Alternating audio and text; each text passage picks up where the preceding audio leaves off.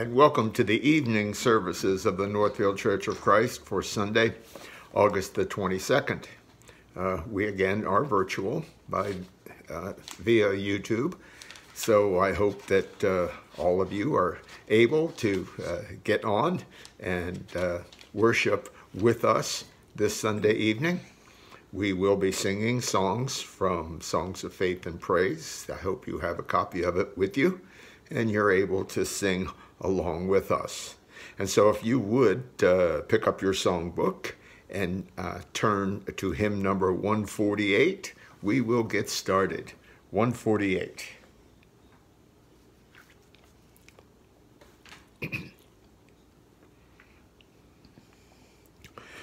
I keep falling in love with him over and over and over and over again. I keep falling in love with him over and over and over and over again.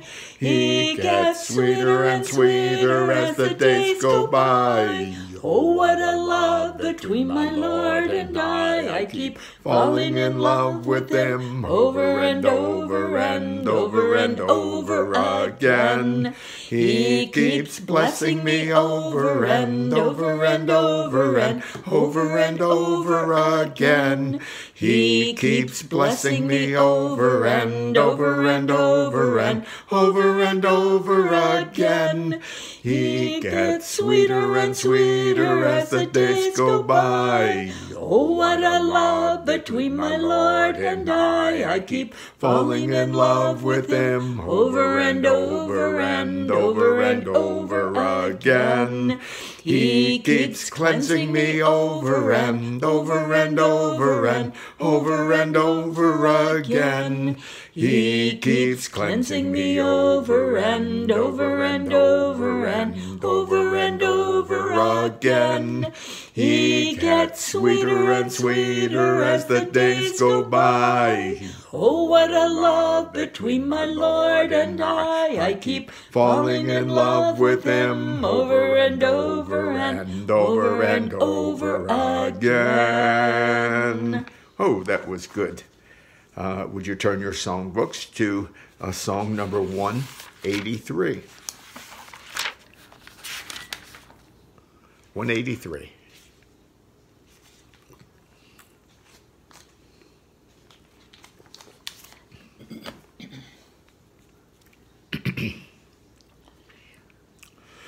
Lord of all being throned afar, thy glory flames from sun and star, center and soul of every sphere, yet to each loving heart how near.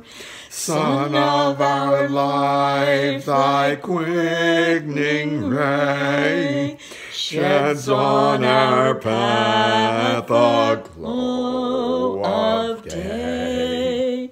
Star of our hope, thy softened light cheers the long watches of the night. Our midnight is thy smile withdrawn. Our noontide is thy gracious dawn. Our rainbow arch thy mercy sign. All save the clouds of sin are thine. And before we celebrate the Lord's Supper, turn your songbooks to number 359.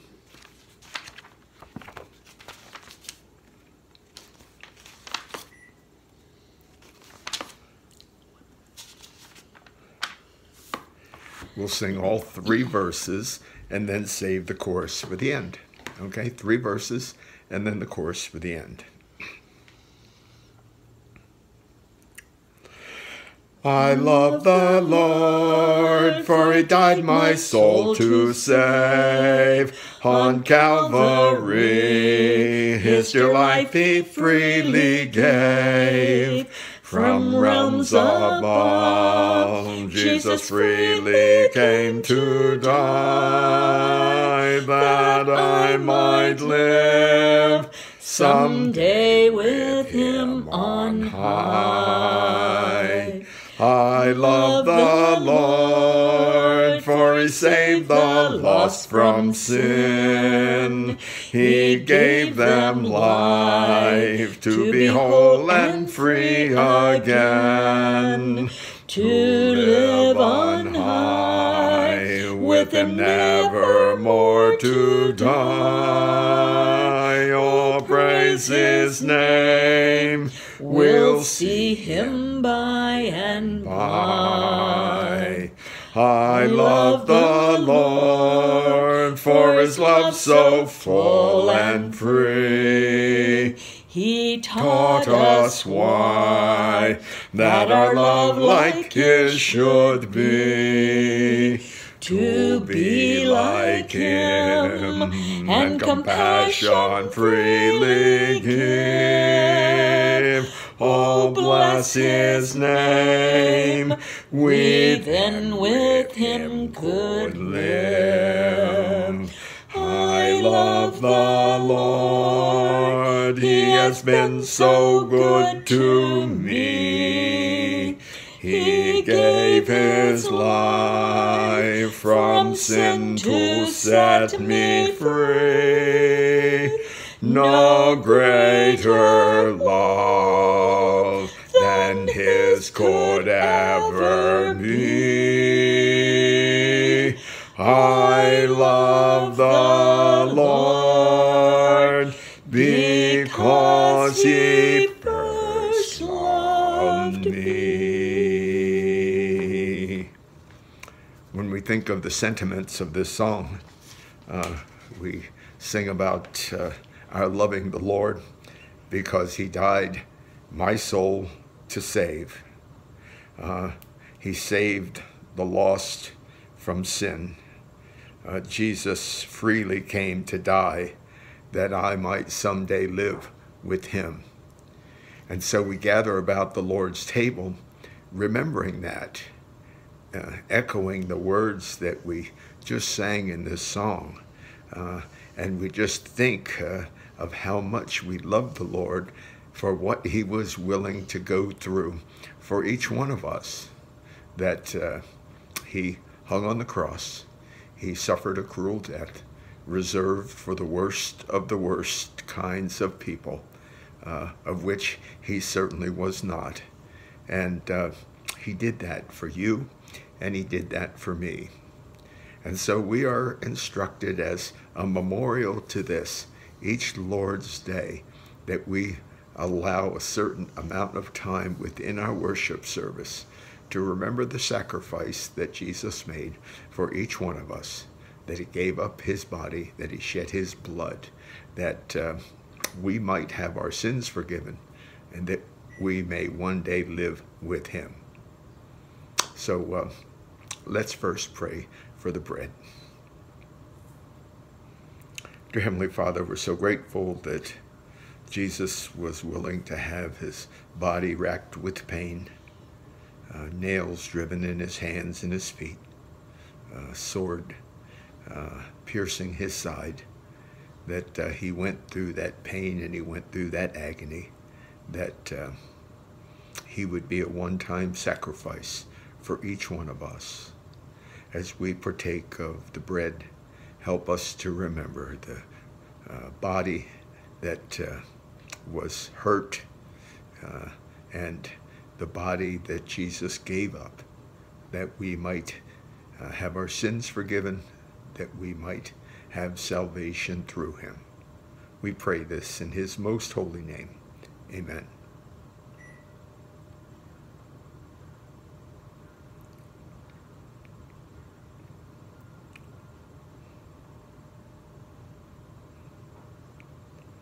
The blood that flows through all of our veins is that which carries everything to every part of our bodies.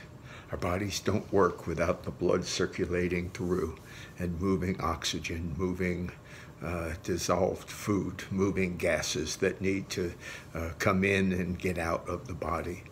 It all takes place within this blood. And Jesus was willing to shed that blood for us. Because if our blood is shed to a great extent, we are no longer able to carry on life's functions. And that's what happened to Jesus in a physical way, though death could not hold him in that very, very physical way through the torture of the crucifixion, to the shedding of his blood. Jesus gave up his life that we might live. Help us to remember that this blood is what indeed washes away our sins. Please forgive us and help us to understand the depth of Jesus' love as we partake of this fruit of the vine. We pray this prayer in Jesus' most holy name. Amen.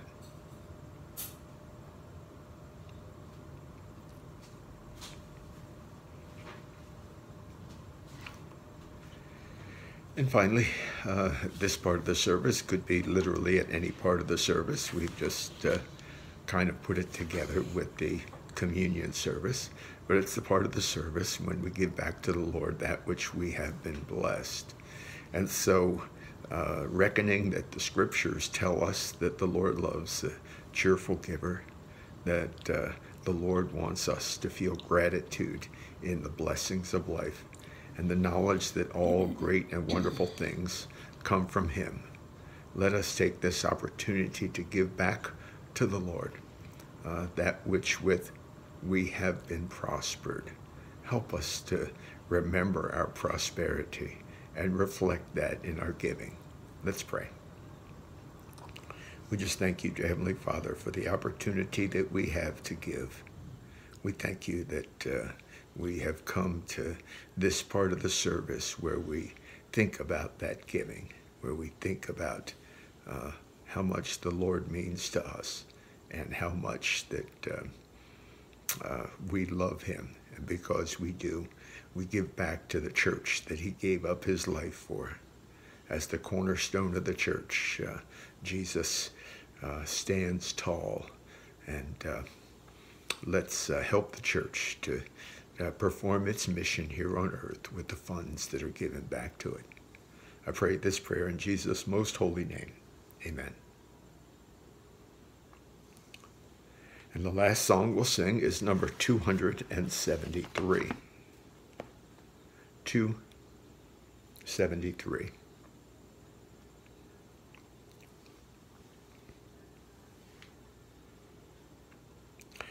Lord, you are more precious than silver.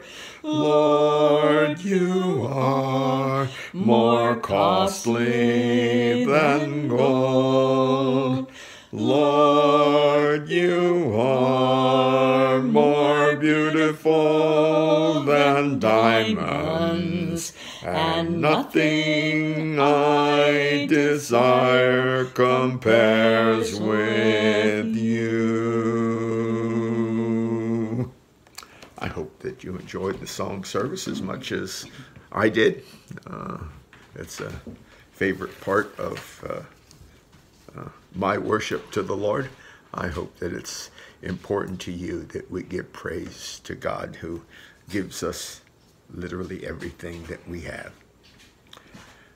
If you were there this morning, you heard the title of our lesson this evening, and you probably wondered, what is this guy up to this time with this kind of unusual title?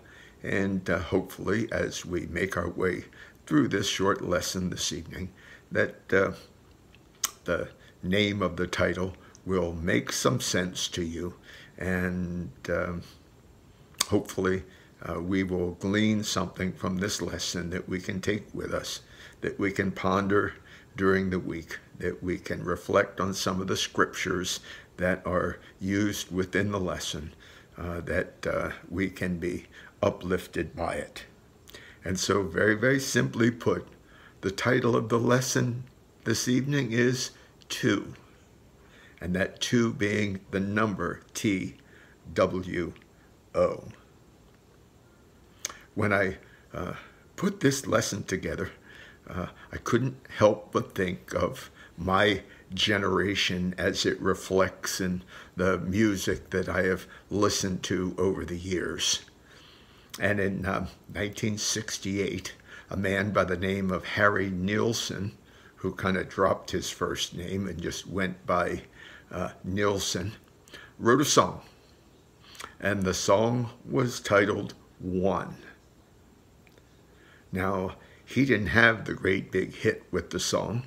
A year later, in 1969, a group that those of you, again, in my generation know of as Three Dog Night, put out a song which was called 1 is the Loneliest Number. And I don't know, through the magic of Google, you might want to go back to that song. They were certainly a good singing group, and there are probably some songs that you can rattle off and think about, and the tunes can rumble around in your head. But this one was entitled 1 is the Loneliest Number. And since 2 is the next number, I thought this might be a good segue into the lesson this evening. Solomon said in Ecclesiastes chapter 4 and verse 9, 2 are better than 1 because they have good return for their labor.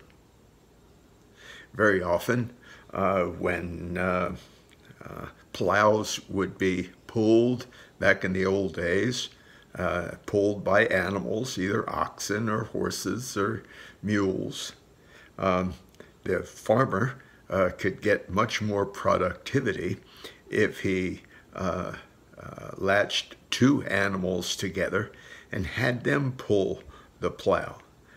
They could exert a much greater force, and much more could be accomplished with 2 rather than 1. Hence, maybe Solomon's wisdom in Ecclesiastes that said 2 are better than 1 because they have a good return for their labor.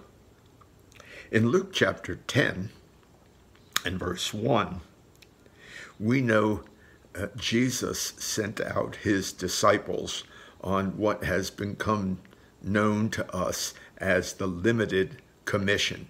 This is not in opposition to, but when we think of the very end of the book of Matthew and the very end of the book of Mark, Matthew 28, Mark 16, we think of what was called the Great Commission, where Jesus said, go out. All authority has been given to me, go out into all the world. Well, in Luke chapter 10, Jesus sent his disciples out, and he sent them out in 2s. Now, 2 can also give someone options. It can give folks a choice. Now, I spent my adult life in the teaching profession. And as a teacher, I made up tests. Many times on the test, I would make up true and false questions. And so the student, in looking at the true and false statement, had to determine, had to make 1 out of 2 choices. And so this statement was either yes, it was true, or no, the statement was false. 2 choices. Sometimes there were multiple choice questions where more than 1 choice, maybe 2 or 3 or even 4 choices were given.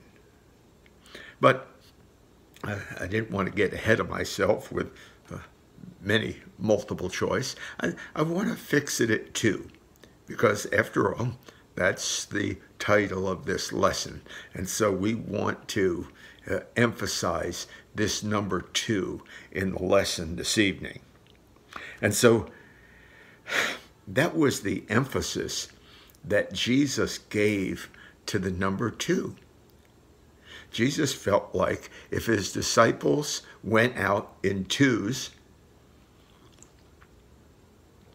it was almost like using a term of jargon that we've been using for years. One could have the other's back, right? And could be a backup of sorts. And so that is the emphasis that we find in the 7th chapter of the book of Matthew. And this might be something that you want to take with you this evening, because most of the focus will come from the 7th chapter of the book of Matthew. And again, the number 2 will take prominence. In Matthew chapter 7, verses 13 and 14, Jesus uttered these words. Matthew 7, verses 13 and 14. Enter through the narrow gate, for the gate is wide and the way is broad that leads to destruction, and there are many who enter through it. For the gate is small and the way is narrow that leads to life, and they are few who find it. The most serious choice that each of us have to make in our life is the choice of 2 paths. Either the broad path or the narrow path. The broad path leads to destruction. It's an easier path to follow, and we'll talk about that in just a moment. The narrow path leads to eternal life. You know, Robert Frost talked about the road less traveled, and the traveler had a choice of 2 paths which he would go. And the traveler took the path that was less traveled. Now, I don't know if Frost had God's or Jesus's words in mind here, but if you remember the poem, he says, I took the path less traveled, and the words echo through time. It says, and that has made all the difference. If we make the proper choice, the narrow path rather than the broad path, it will make all the difference for you and I also. The broad way is so easy to follow because it's the way that most folks are traveling. It's so easy and it's so tempting to join the crowd. Now, by the way, understand, sometimes the crowd is right? So let's not just say because there are many that it can't be the right way to go. However, the broad way is so easy because what it allows is, it allows for us to do what we please. You know, we can be our own boss. We can do what we want to do. We're not restricted by the space, the narrower space. You know, for a lot of people, it goes against their nature to have someone tell them or us what we're supposed to do. We like to think that we're totally independent thinkers and we can do this all by ourselves. We can make our own decisions. The words of Jeremiah echo through my mind when I say this. In Jeremiah chapter 10, verse 23, The prophet said, I know, O Lord, that a man's way is not in himself, nor is it in a man who walks to direct his steps. Jeremiah is saying, if you're going to walk your steps, walk them with the Lord. Have a tandem walk. Don't walk on your own. Don't follow the large crowd. Make your path the path that walks with the Lord. It's so sad sometimes to see friends and even family rushing down that broad path because it's so easy, and sometimes things seem brighter and more glittery. All right, still in the 7th chapter of the book of Matthew, let's talk about the two foundations. In the same context of what we talked about, the narrow way and the broad way, if we go down, close to 7, 8, 9 verses, Jesus said these words. He compares one's life to the building of a house. Therefore, everyone who hears these words of mine and acts on them may be compared to a wise man who built his house on the rock. And the rain fell, and the floods came, and the winds blew, and slammed against the house, and yet it did not fall, for it had been founded on the rock. It goes on to say, everyone who hears these words of mine and does not act on them will be like a foolish man who built his house on the sand. The rain fell, and the floods came, and the winds blew and slammed against the house, and it fell, and great was its fall. Jesus is talking about more than houses, isn't he?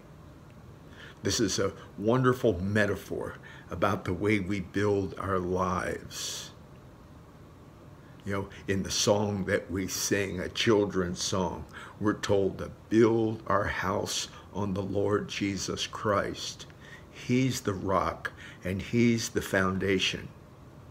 It's with our walk with Jesus Christ that we can be sure that no matter if the winds blow, no matter if the floods come, if the waters rise, we have Jesus at our side. Jesus is the rock of our foundation. If we allow ourselves to go through that broad way, the easy way, it's like building our house on the sand. When the wind blows, we have nothing to protect the house. And remember, Jesus ends it by saying, and great was its fall. Now, when we examine this, we see that both men heard the word of God. It's how they choose to utilize that word of God that is important. One acted on it. One heard the word of God and said, this is my foundation. This is the rock of my foundation. He took the word and he said, this word means everything to me. This word, these Holy Spirit inspired words are the words of life. I'm going to take them into my life and make them the instructions by which I live my life day by day. And so that house stood while the other fell. See, hearing is not enough. what we have to do after we read and after we hear the Lord's word is we need to act upon it. Now, you know what? Years of living, and depending how long you've been on the face of the earth, many storms will come into our lives. When there are no storms and things are going along so nicely and so easily, we have a tendency very often to forget why they are going along so nicely and easily, and we forget, who is guiding our way and who is guiding our path. It's when the storm hits, that's when we say, uh-oh, what do I do now? I've reached somewhat of an impasse in my life. Years of living bring all kinds of storms. Now, not only will the Lord's word lead us to eternal life, but it will enable us to bear up under the storms of life. It will give us the chance for preparation. If you've ever seen places that are subject to storms like hurricanes, like this little thing that's heading up the shore right now, when people know that the storm is going to hit and they live along the coast, if they have a boat, they get the boat out of the water.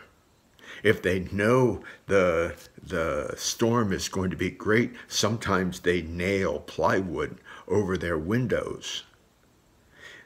They try to bring everything that would blow away, they try to tie it down.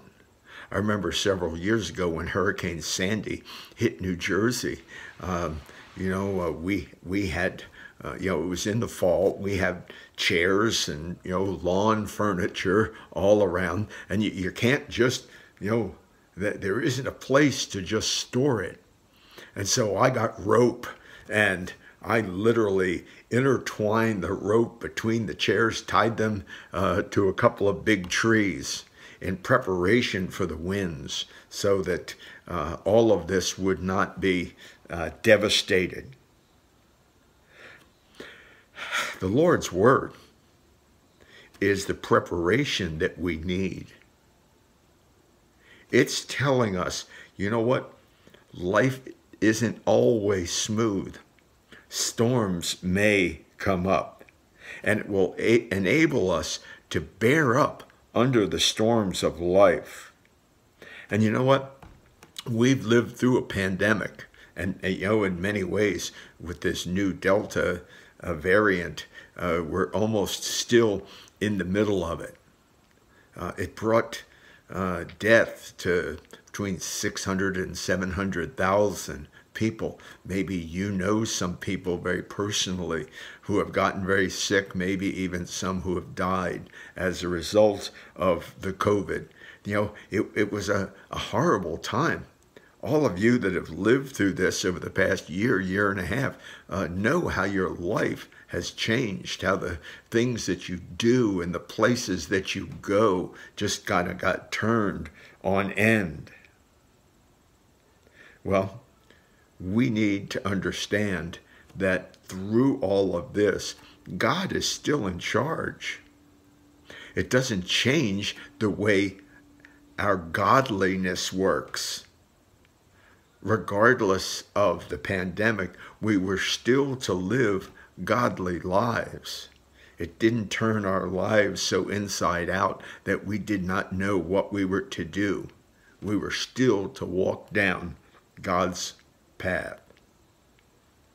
So, as we conclude this lesson this evening, I'd like us to think of 3 different things about this idea of 2. First, we are indeed blessed to have the Word of God. But unless we act upon what we hear, we're no better off if we did not have His Word at all. We cannot let our Bibles become a coffee table book. You know what those are. Those beautiful books that we have sitting on our coffee table right around the corner from me. Those pictorial books. The ones that you just kind of open up and you thumb through them. You don't get any instruction out of them. They're just pretty. Well, you know what? Bible's nice, but it's not pretty. It's a book that is to be used. And so we must read the Word of God and we must act upon it. Second, we know that storms will come in to our lives. The greater the storm we face, the more we need God's Word in our life to show us the way. All right? The greater the storm, we have to choose the rock of our salvation. We have to build upon the rock and not the sand. We must make that choice of the two choices. We must make the choice of the narrow path rather than the broad path. And third, the church is an evangelizing agent. Part of what we do, and part of what we say, and part of what we stand for is to persuade family and friends to go down the same path, that perhaps that road less traveled, to turn to the Lord and His directions, to help those around us, to do what we have done, to build our life upon the rock, to make the choice of the narrow way, because the broad way leads to destruction, the narrow way leads to eternal life. Building our life upon the rock leads us to eternal life. Building our life on the sand leads us to destruction. And it's okay to use Robert Frost's words if they inspire you a little bit. The narrow path, building upon the rock, is not what everyone does. It is taking the path less traveled. And when we do that, when we make that decision in our life, the Bible says it leads to eternal life. Frost said, it has made all the difference. Taking the correct path, building upon the rock, all take us down the right path, the path that leads to eternal life. I hope these words were inspiring to you. You have some scriptures. You have the Ecclesiastes scripture, Ecclesiastes 4 verse 9. You have Matthew chapter 7, where Jesus talked about the narrow gate and the broad gate. We have Matthew also chapter 7, building our house upon the rock and not upon the sand. We have these verses. We have the scripture from Jeremiah that says we need to walk with the Lord. We know that it's not in man himself to walk on our own, but use God to direct our steps. The only way that God will direct our steps is if we take Him into our lives. If we make God a permanent fixture in our lives, if we develop a strong and powerful relationship with God. And when we do that, then we're on our way to taking the narrow, building on the rock, taking the road less traveled, because it will make all the difference. So if you have not come to the Lord, confess that Jesus is the Son of God. If you've not repented of your former ways and been baptized for the remission of your sins, the invitation is open to you right now. If you know what you have to do, give us a call, send an email. let us know. We will be there to help you in a moment's notice. I pray that all of you will be well. Let's end our service with a prayer. Our God and Heavenly Father, we're so grateful for the time that we've had to devote to you this evening. I pray that the message would be inspiring to each of us as we think of the decisions that we have in life. And you know what? Sometimes they are tough decisions, but we are to live the godly lives that you want us to live. It will require us to take the narrow path that runs through your word. It will take us to build upon the foundation of Jesus Christ and his inspired word in our lives. And in this way, we may go down that path that is not as well traveled, and it will indeed make a difference in our lives. Bless us, dear Heavenly Father, as we go through the evening. Help us that when we put our head on the pillow, that we will pray to the Lord, that he will guide us through the night and wake us up to a new day tomorrow where we can serve him. Bless us and be with us. Forgive us of our sins. I pray this in Jesus' most holy name. Amen. Please be safe and may God bless you all.